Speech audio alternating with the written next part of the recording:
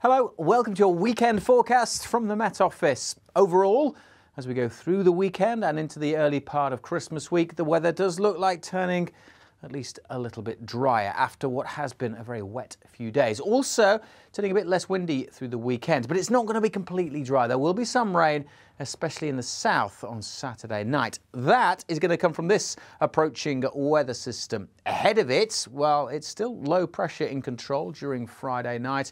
The isobars are spacing out a little bit. That's what's going to mean the wind's at least a little bit lighter. But that could actually then allow some mist and fog patches to form on Saturday morning. And as you can see, it's not completely dry. There'll be a few showers around, particularly across parts of Scotland, where there'll be snow on the tops of the mountains. Maybe the odd heavier shower across the south initially, but generally looking a lot drier on Saturday until this next area of rain, some brighter colours there, some heavier bursts coming to southwest England and South Wales on Saturday afternoon.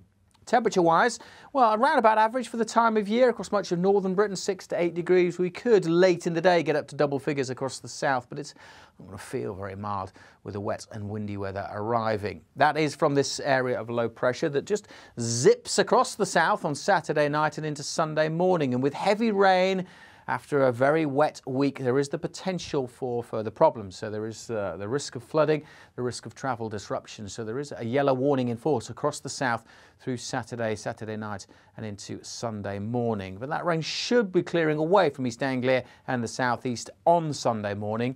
And then again, it's a case of dry, bright spells with a few showers. Again, it could start quite misty and murky, a few fog patches around as well.